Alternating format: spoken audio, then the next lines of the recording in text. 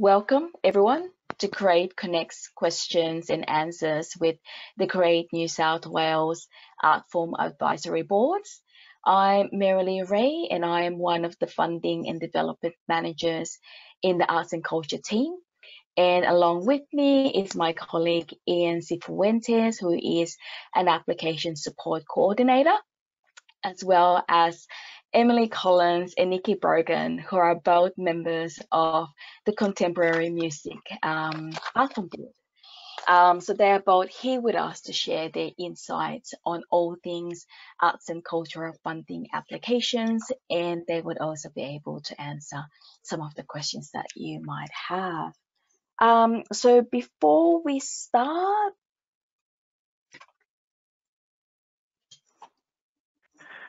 I would like to warmly acknowledge the First Nations custodians and knowledge holders of country throughout Australia, including the lands you are living and working, and joining us on this morning for this webinar. I acknowledge the Gadigal lands on which I am joining you all from, and that Create New South Wales is situated on, in the place that is now called Sydney. I give my deep respect to these elders past and present. I extend this warm respect to all Aboriginal and Torres Strait Islander peoples joining us today. Sovereignty never ceded. Hello and welcome. My name is Ian Cifuentes, and in a moment I'll introduce you to our guest speakers, Emily Collins and Nikki Brogan. But before I do, I'd like to go through some quick housekeeping. So this webinar is being recorded and an edited version will be published online. So please just keep your mics on mute. For a better viewing experience, please click on the View Everyone tab in the top center of the screen and select View Active Cameras.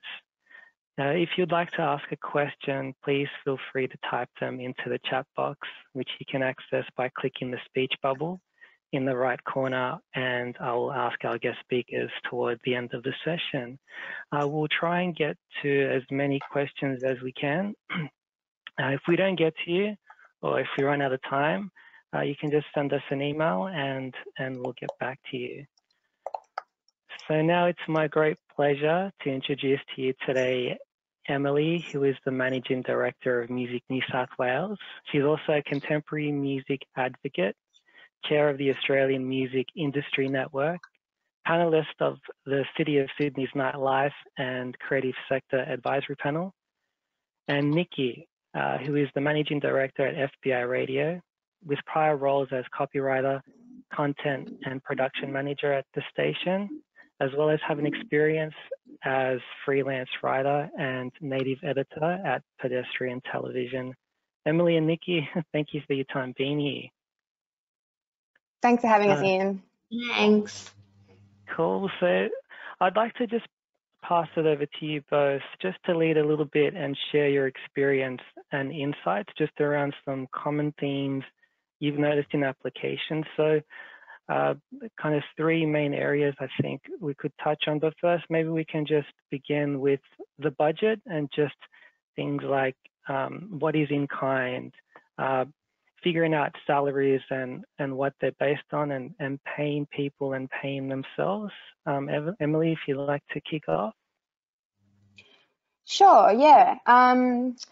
So with budgets, I mean, actually, Ian, do you mind if we start sort of we might start with budgets a bit in a second, just because I think it's really good to talk about like the general pitch of a project first, if that's okay? Yeah, definitely. And we'll come to budgets at the end, I think, just because that sort of helps sort of summarize everything else. So, I mean, one of the things that Nikki and I, as Contemporary Music Board members, have noticed in a lot of the applications we see is that, you know, there is a really great depth and breadth of projects being pitched. You know, there's a lot of different types of applications, some for recording, some for touring, some for collaborative projects, some for special projects in collaboration with other organisations. And so when you're applying to the board, there's usually a fairly strong mix of types of applications. So that's always something to keep in mind, is that not everyone's applying for the same thing. So everything we say today sort of we'll take from a general approach and try and speak to specific application types. So for example, if you're an individual artist and you're applying to Create New South Wales for project funding, then that might be quite a different framing of an application than if you were from an organisation pitching for a 12-month project. So we might focus today a bit on the independent artist style application, but any organisations who are watching, feel free to ask questions that also apply to your applications. And I think, and Nikki and I have had quite a lot of discussions around, the pitfalls of grant writing generally, but also with, these applications for Create New South Wales. And usually the ideas are pretty good. It's just about how they're articulated and how people speak about their projects that I think is often where a lot of people fall down. As assessors, we get sometimes, quite a lot of applications to go through, and so often the ones that really stand out are ones that we understand quickly. So if I have to sort of read through every single thing you've written to really get a sense of what you're asking for, it often means that if I'm having trouble understanding it, then maybe you're having trouble articulating it, which to me usually speaks to a bit of weakness in how far along you are with the idea and where you're at with the application. Music New South Wales has quite a lot of resources around grant writing, which we're in the process of releasing. We did a grant writing top 10 tips recently, which really look at sort of the various things to consider when applying for funding. The first being that you're trying to convince someone to give you money. And if you're doing this, then you really need to be putting your best foot forward and be as organised and really convey, you have to convince people as to why it's a good idea. And that means being as organised as possible, being to the point, so we understand what you're asking for, and then really being able to demonstrate how it's a viable and I guess value for money style project, because it's government and they're investing in your work, so they want to know what they're going to get for supporting you. So I might just quickly go through the top 10, and I'll also post it in the chat so you can all access it later. But just because we've got it, I thought it'd just be a nice way to start in how we talk about funding in what we do. So the first one is having realistic expectations, which isn't really a grant writing tip as much as it is about setting the scene. So various funding rounds, both within Create New South Wales and with Australia Council or local government or wherever you're applying, you rarely see more than 50% of applications getting funded. So sometimes they can be low as 15% of applications being funded, sometimes it's higher. Really depends on how competitive the grant round is. So we really encourage people to put in as many applications as you can, simply because there's every chance that you've written a great application, but there's simply not enough money available in the pool. So just always consider that it's really good to put in grant applications, but there's actually generally a fairly reasonable chance that you won't be funded, not because your project's bad, but just because it is competitive. So I know a lot of people have been disappointed recently with putting in funding applications and being knocked back, but all we can do is have realistic expectations and keep trying, because if you keep trying and you learn from the feedback that you get, that you will progress. The other thing that we always tell people to do is prepare. Preparation is absolutely key. If you get to a grant deadline and you've got 3 days to go and you haven't asked for support letters and you haven't worked out exactly what you're applying for, then usually your chances of being successful are going to be pretty low, just because we can tell that you've rushed it. It's usually pretty evident, wouldn't you say, Nikki, that if someone's really rushed through a grant, that we can tell just in how it reads and how some things don't make sense. Definitely. And I think, around that, the clarity of how you're kind of getting across what it is that you're doing if you can speak to a friend who isn't attached to the project or a family member, if you're thinking about demonstrating what it is that you're trying to achieve to someone who doesn't have experience with your project, that's kind of what makes it easy for us to understand what it is that you're aiming for. Yeah, absolutely. And part of that is also applying for the right grant. You'd be surprised the number of people who, you know, sort of shoehorn an idea into a funding round just because they're looking for financial support that actually, you know, maybe the criteria isn't met, or it's not necessarily a direct alignment with what the objectives of the funding round are. And often those objectives are really clear. So with Create, for example, they're looking to support, you know, arts and cultural projects with a certain, you know, like innovative you know, angle, or, you know, like with each grant round, it'll be quite clear what the priorities of the funding body are looking for. So just make sure that you're applying for the right grant, because no one wants to see anyone waste any time or go through that rather torturous process to just be told that you're not eligible. And getting another sort of top tip for us is get your budget right. If your funding body asks for your budget to balance, which most of them will, then you really need to make sure that happens.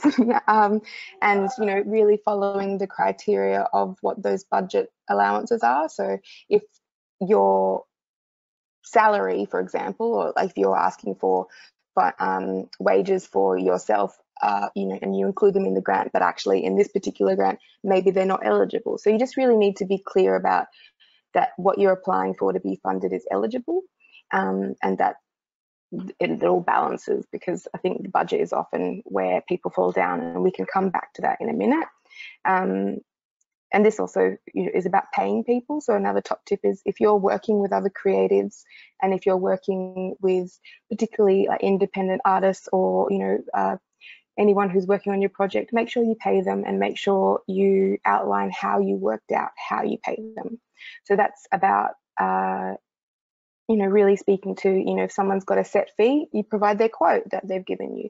Or if you're paying a musician, you might reference industry standard rates that you can include, or, you know, say how you came to a figure, rather than just saying, I'm paying Nikki Brogan $6,000. You say, I'm paying Nikki Brogan $6,000, which, if you break it down, is 17 days at, you know, $400 a day, with a 10% contingency, or whatever it is.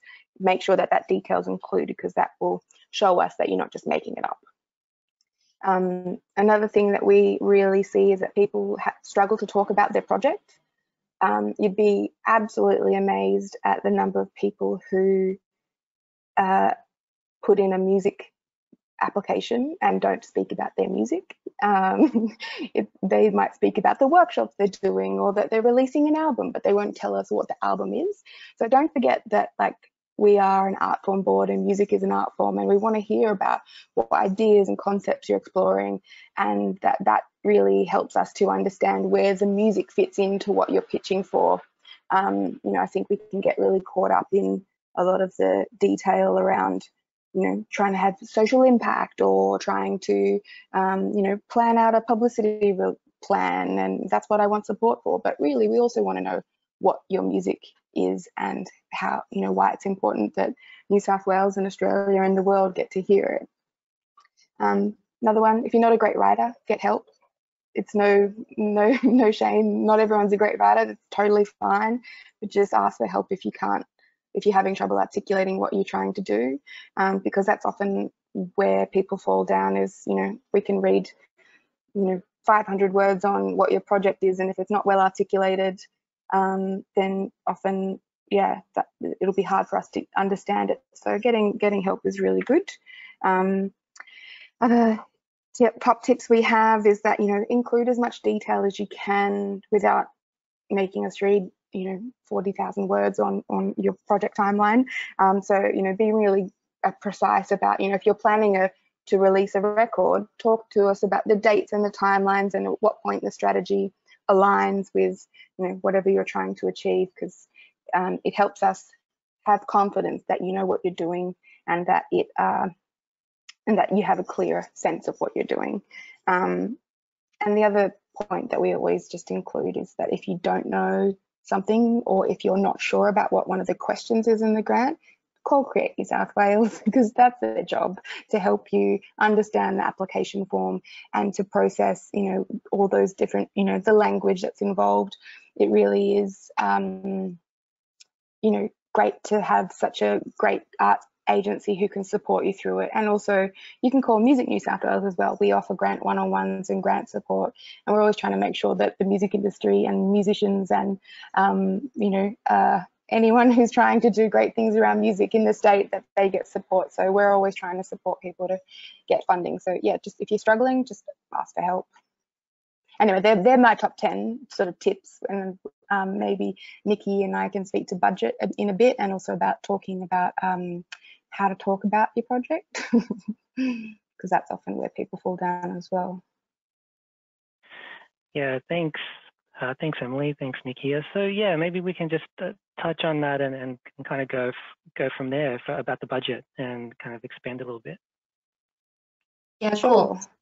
I mean, just to start off with budget, I think a lot of artists don't necessarily think of themselves as numbers people, or get a bit stressed about what it looks like to put values on parts of their project and put that on paper. The budget and the timeline really help us to get a sense of the project. They should be reflective of what you're actually trying to achieve. So there are templates that are available through Create New South Wales. I think Music New South Wales also has a really great one that can help you as a very starting point to think about what kinds of things go into creating a budget. Yeah, exactly. And your budgets will change depending on what you're applying for. So if you're applying to do a tour of, you know, regional New South Wales, then the sort of line items that you might include would be quite different if you were applying to record and release a new album. So Music New South Wales does have some budget templates just to give you an idea of the types of things that you might include in a budget. We don't do the maths for you, you'll have to do that yourself. But it's really about trying to give you a sense of the things that you can ask for support for, and also things that are good to include because they let us know as assessors that you've considered all of the costs. So for example, if you you know, put in an application to record and release an album, but you forget to pay the engineer, then we're kind of going to go, hey, this doesn't add up. One thing that we have also encountered through all of our assessing is that people often struggle with in-kind value. That's a really common pitfall, I think, not just for the music crowd, but for everyone. And that's something that we have, it's in some senses a difficult thing to articulate, but the way we explain it at Music New South Wales is that it's basically contra or pro bono things that people provide to your project that add value to your project. So for example, you might be doing a tour of regional New South Wales, and you know, get offered free accommodation as part of the deal you've arranged with the pub that you're playing at. You can add that value of that, which you might, you know, ask the venue, what does this normally cost? And they'll say, oh, it's $200 a night. And so you go, okay, cool. We're staying there one night for free, so it's $200 of in-kind value added to your budget. That lets us as assessors know the sort of total financial value of the project as separate to the cash value. So we want to know that, you know, even though you're only asking for $10,000, that actually this is a project that's worth a lot more, and therefore it's good value for money. The thing I will say about in-kind value is that it can often make budgets a bit confusing because it's adding in a value that's not cash. So just be sure when you're doing a budget and you're adding in-kind value that you also take it out. So we have a rule with in-kind, what goes in must come out. So if you say there's, you know, you've got $2,000 of your own income plus $5,000 of Create New South Wales income, and then $2,000 of in-kind income, you know, your total project value is $9,000, but there's only $7,000 of cash to spend. So when you're in your expenditure, make sure that if you're getting $2,000 of in-kind value, that also comes out the bottom. This is quite a tricky thing to explain and probably not done well verbally. We've got some stuff on our website which helps sort of outline what in-kind is, and also if you're confused, just call us, because it's very much a arts funding sort of thing that I don't think many businesses outside of you know, the arts world have really encountered. And I often, you know, I have festivals call me and go, what is in kind, and is that just contra, you know? So you know, don't feel bad if you don't understand it. It can be a bit of a weird one, but it is really good to include, because it gives us a sense of how connected you are as well. Like if someone's willing to offer you in-kind value, whether it's like discounted engineer rates or discounted merchandise rates, or, you know, whatever it is. And it's usually like services, discounted products, if that's applicable, or, you know, like accommodation, venue hire, things like that, where you can get a discount, and, you know, we're making sure that discount is articulated, because it helps us know that the project has a bigger value than what we're investing in. That's awesome. Yeah. Really helpful. So thanks for that. That's yeah, really valuable stuff. You talked earlier a little bit about just the vision, and I thought maybe we could just how can an applicant, or in terms of the application, how to sell the vision, or how to describe your project, or anything around that? Yeah, I can speak. We've got a bit of a guide, but Nikki also has a whole lot of thoughts on this one as well. I'm happy to. Nikki, do you want me to just rattle through my list, and then let's start with that. Jump. So it is hard to convey to people who are applying for funding how to talk about their work in a way that's I guess, you know, inspiring to us as assessors. You know, keep in mind we've done a lot of reading. We can get bored very easily. Anything that like stands out is always lovely, but it's also important to include less like the basics. So, you know, your who, your what, your when, your where, your, you know, your partners, all those things. And sometimes just that really basic summary of what you're trying to do is where people fail to articulate it. So sometimes you'll read like 100-word description of what the project is, and I'll be like, I still don't think I know what it is. So just keep those, you know, descriptions really basic. You know, I'm applying for money to tour New South Wales. You know, let's do 6 tour dates in January 2022, or whatever it is. Just really basic. What is it that you're applying for? And those things really help, I guess, give us confidence that you know what it is as well. Don't, like Nikki said before, don't assume that people know what you're talking about. Assume that we don't know who you are, that we've never heard of you, that we don't know that you've got, you know, 17 albums and ARIA awards under your belt. Like, just assume we don't know anything, and write it from a viewpoint of this is who I am, this is my experience, because that's really helpful. Yeah, try not to be too use plain English where you can. It helps us. If you know, don't feel that you're applying for art funding, therefore you have to speak in an art language. Often we find that a bit difficult to read when people try and do it. So yeah, keeping it simple is always great. What else have we got? The thing that Nikki and I have spoken a lot about is the trouble people have with talking about impact. And how people talk about what their work means to them or their community or their audiences or to the broader, you know, society. Nikki, do you want to speak to some of that? Because I know we've spoken about it quite a bit. Great. So yeah, I mean, tying that back to the idea of a clear application, it really is about that value proposition, because you are competing against your peers. They're putting forward what it is that they want to do as well. So it is really important to kind of articulate what the benefits are. It's okay for you to talk about what the benefits are for you as an artist.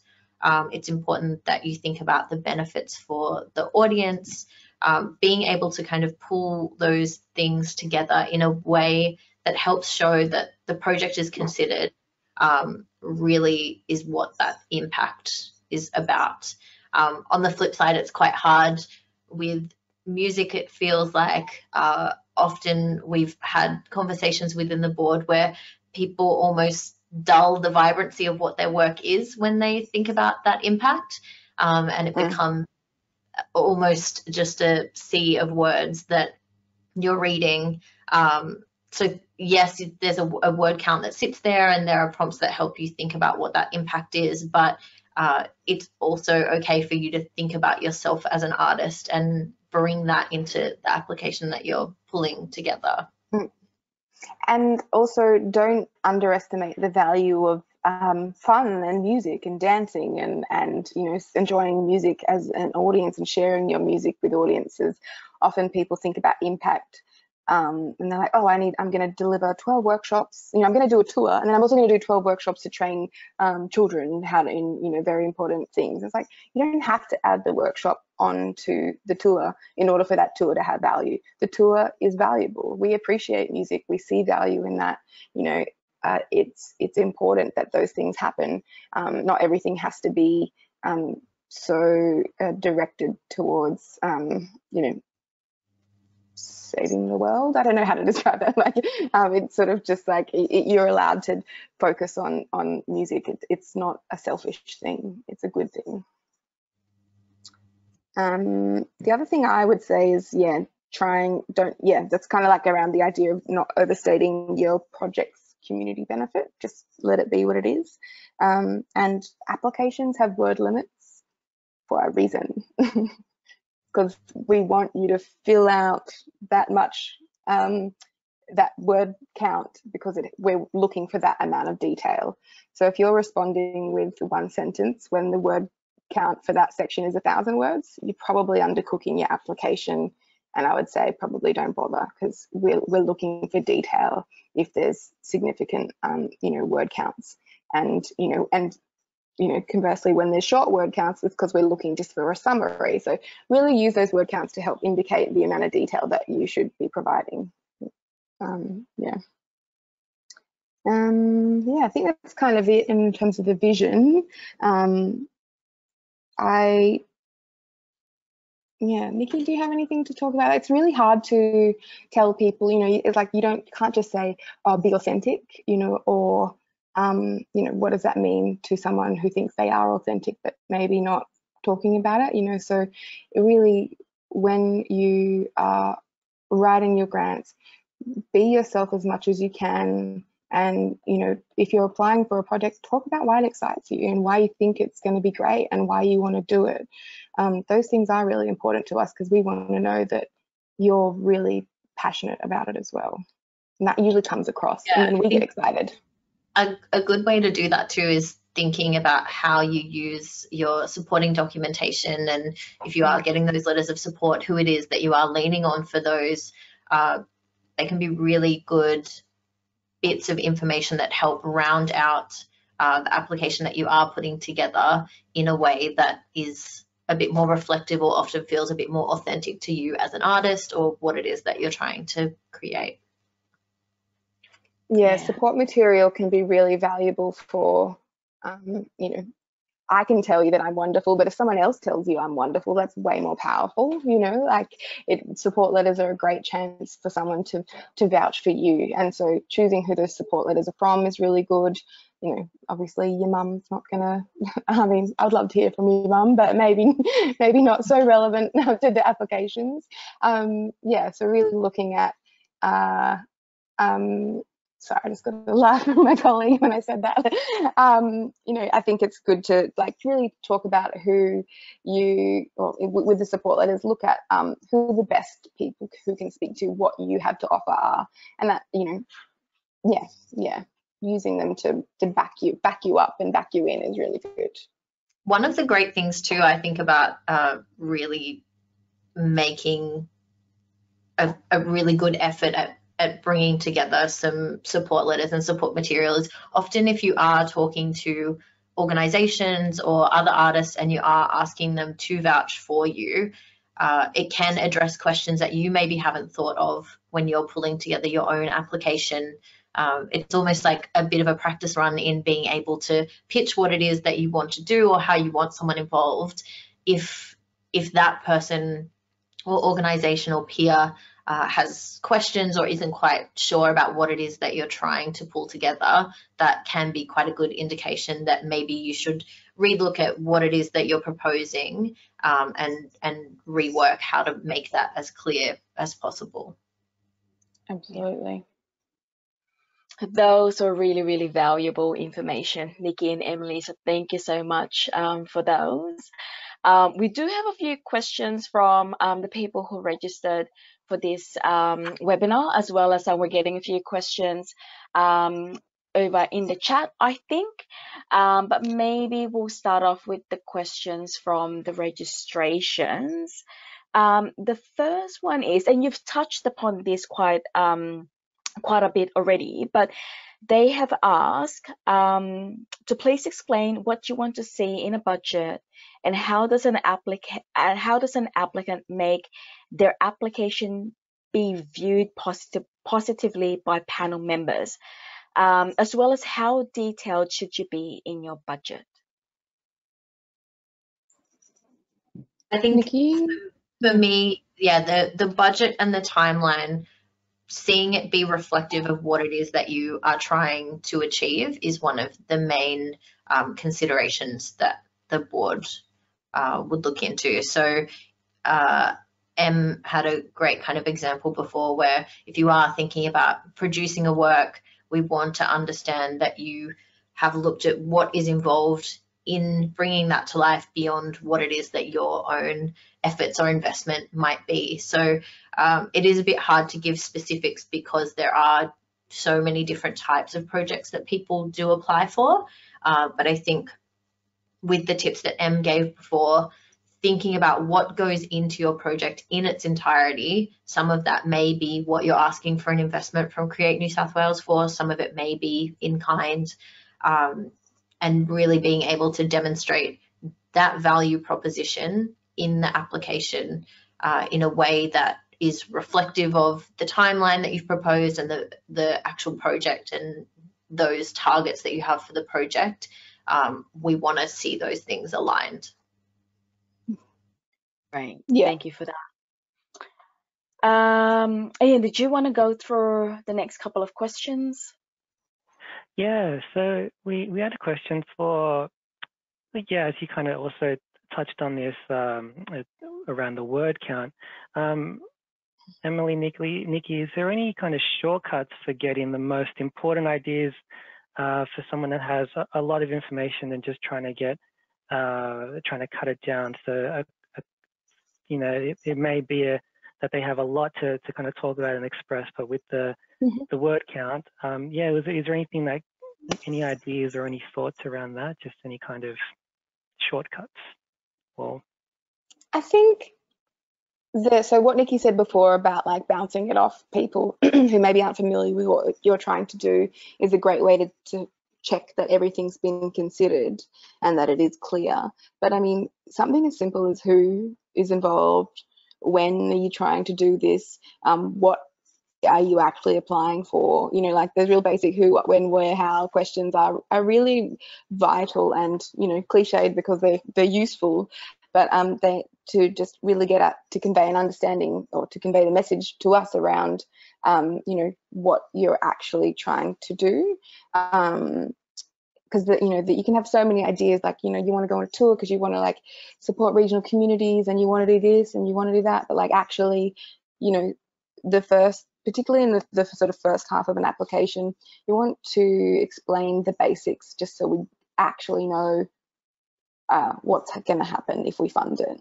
And so, yeah, keeping it really simple and, you know, write down who, what, when, where, how, whatever, why as well. I can't remember what the five are.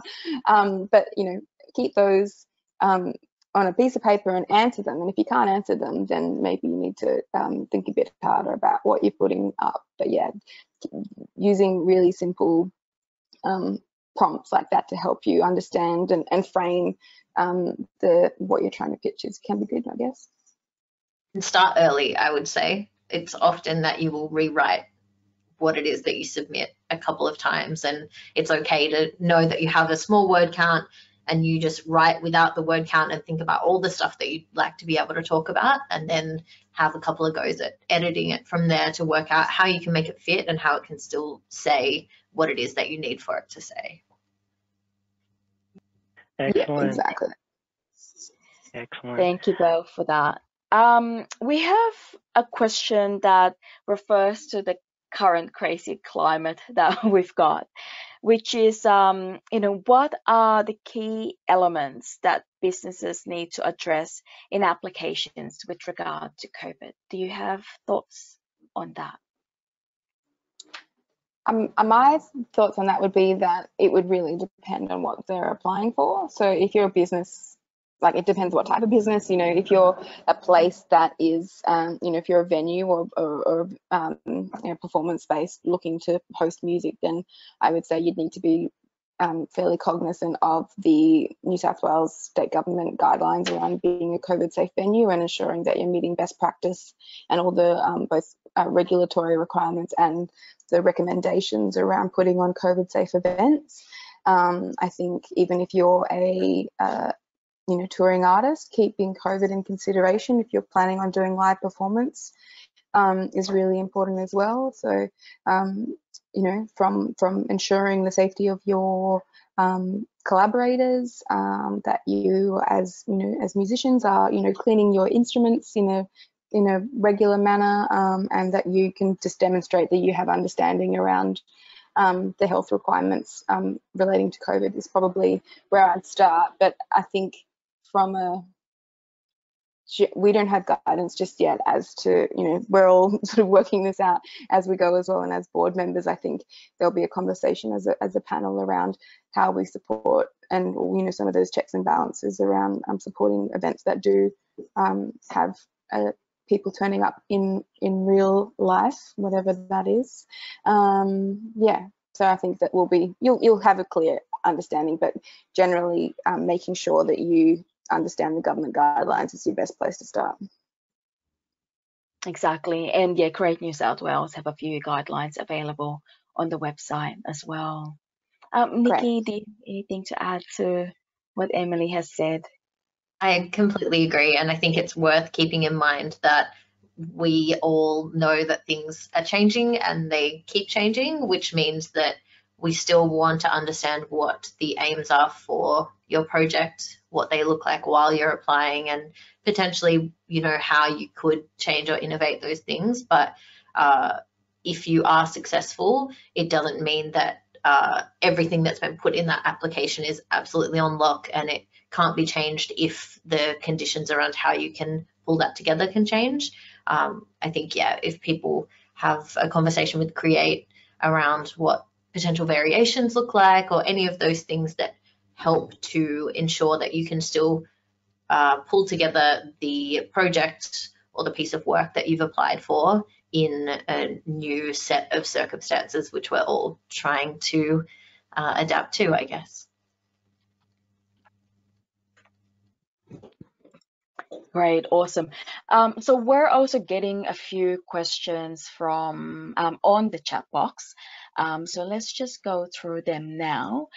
So we've got a question from Cheryl. Cheryl has asked, what are the references for determining rates of pay for musicians, sound operators, etc.? So this is a highly contested area of the music industry. Is what is not highly contested. It's hard to get agreement from the industry around what a suitable rate of pay is for musicians. The Musicians Union of Australia has some guidance around they have a rates calculator which you can use. That's not specifically for contemporary music, but is useful. I would say that whatever fee you put in articulating a base hourly rate. So if you're paying someone $15 an hour, I'm going to say, I don't think that's good enough.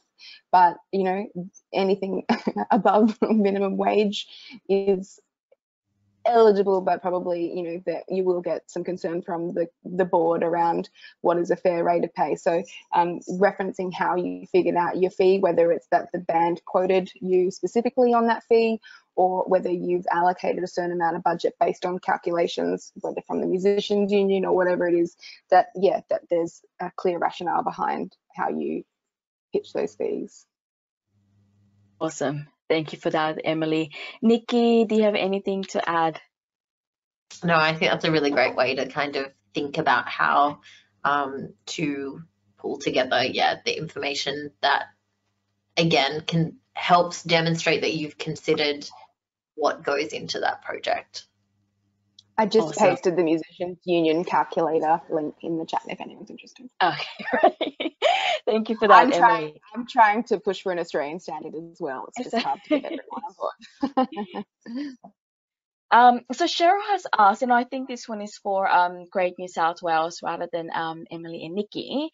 So yeah, when there's an audio link for musicians, you know, sometimes it's quite limited because you can only put in a couple of links. So one workaround that is potentially setting up either like a Dropbox or a Google Drive or a OneDrive folder where you can chuck in all of your materials and all the links, and essentially, you know, you can then put just that one link for like whatever that particular folder is, and yeah, that's one way to get around the system a little bit. The next, Cheryl, hopefully that was helpful. The next question is from Chris. Chris says, given the current crisis with the music industry impacted by COVID, there's a huge need and competition for grants. Do you have any words of encouragement for independent emerging artists seeking small amounts to help with recording, production costs, in competition with established artists seeking funding for works that will have a high profile? Are the emerging artists in with a shout? Does Create New South Wales allocate an amount for emerging artists? So I'm happy to speak to that. So Create New South Wales have quick response grants that are really great for you know, early career artists who are looking for, you know, rather quick turnaround support for particular projects. They are, I think, open all the time. Correct me if I'm wrong, Marilee. I think they're usually they're just always open. So if something comes up and you're like, actually, I'm going to go on a tour or I need to record this thing, you can put an application that will. It's not actually assessed by the Contemporary Music Board. It's assessed by Create New South Wales staff, and is, you know, a much quicker way of I guess getting a smaller support, and I think the maximum of that is $5,000, whereas the project grants that Nikki and I assess are, you know, usually, you know, a bit higher. So that is, you know, a good thing to keep in mind for anyone who's wanting some, you know, a quicker turnaround.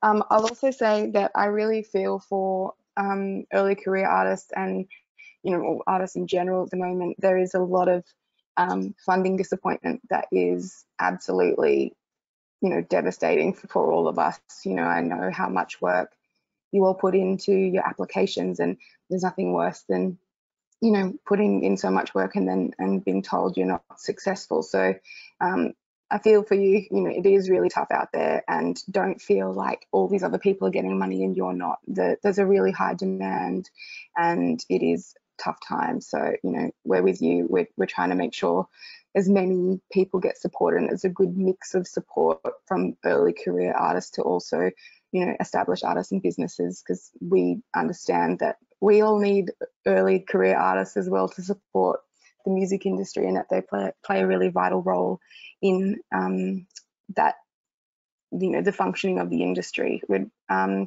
yeah, I feel for you. There is definitely some, you know, funding, I don't know what to call it, like funding trauma almost. You know, I've seen a lot of people being really dismayed and disheartened, and, you know, just know that as assessors, we really feel for you, and, you know, hopefully this advice can help you be more successful. And, you know, also call Music New South Wales if you want support. I can't support you on any Create New South Wales grants, but my staff here can. And also we can help support for like Australia Council funding. So if you ever need like just some advice, give us a call, and yeah, we'll do whatever we can to help get some money out for the great work you do. Yeah. So in addition to the small project grants, we also have the creative leadership program.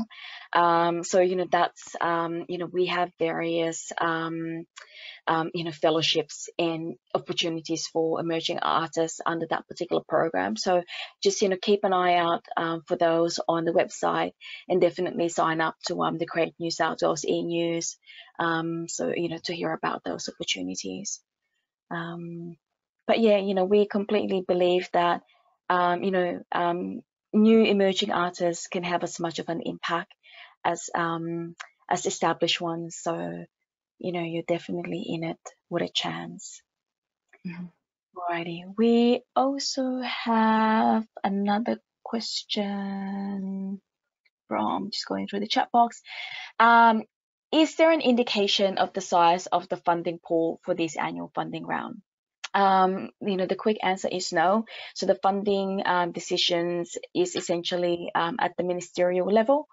So basically, you know, the role of the you know, the assessors is to make recommendations for, you know, which applications are to be funded, and not with regards to like the actual pool of money at all. Cool. Emily and Nikki, do you have anything to add to that? No. I think so. we deal with the money we're given, and that comes from Create New South Wales and obviously the minister. So sadly, you know, we have no influence over that pool, which is probably lucky for Create, because if we did, we'd take it all. So we have a question from Jessica Newell. What sorts of funding and activities are considered for funding? And her second question is, what are the most common mistakes that people make when applying to this board? So maybe the first one, Nikki, can you answer to the types of project and activities that are considered? Yeah, sure. So there have also been new guidelines which have been released by Create, which also help to shape what those projects are, which we can share in the chat box. But yeah, it really, looking at those, I guess, looking at the guidelines as parameters for creations of new work, for touring, for partnerships between different arts organizations. There really is a whole bunch of ways that you can pull together an application that hopefully helps to put forward the project that you're working on. Do you want me to speak to the second one, Marilee? Yep. So yeah, the second question is around, you know, what are the common mistakes that people make when applying to this particular board? It's a hard one. They're quite varied. I think usually one of the common mistakes is just that it's hard for us to understand what you're applying for. You know, that it maybe hasn't been well articulated. So, you know, circling back to previous advice, make sure that you, someone who doesn't know anything about what you do, can read your application and get a sense of it. I think applying for too many things as part of one package, one grant, is often a common mistake. So I get a bit of, you know, like whiplash almost when someone's like, I'm going to do a tour and a publicity thing, and then I'm going to record an album, and then I'm going to do a workshop, and it's like too many things. So it's a bit confused, and it's hard to convey to the assessors about what's involved. So I would always say, like, keep it as simple as possible, particularly with projects. Don't put, unless they're really, really relevant to each other or necessary for both to happen, don't put more than one idea in an application, because, I mean, so for example, when two ideas might be useful, is that to record and then release an album. That makes sense. But to like record and then tour, and then, or to record, release, then tour, is a lot for us to consider because they're quite different applications, and you have to include so much detail around who you're working with on the recording and the publicity thing, where the tour is going to be, what dates are locked in already. Like, it's a lot to do at once.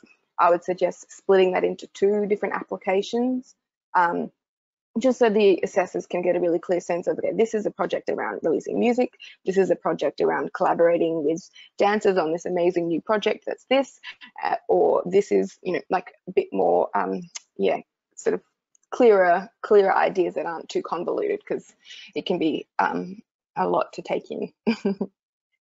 Any other common mistakes, Nikki? I think they're probably the main ones. Also, just the idea of people sometimes feeling like they need to overstate what it is that their project is. I think, as Em said, there isn't anything wrong with keeping it simple. By keeping what you're proposing simple, it means you can do a really good job of demonstrating what goes into it, what the impacts are. There is a whole lot of work that goes into demonstrating all that stuff, even for an idea which may seem simple. So yeah, I completely agree.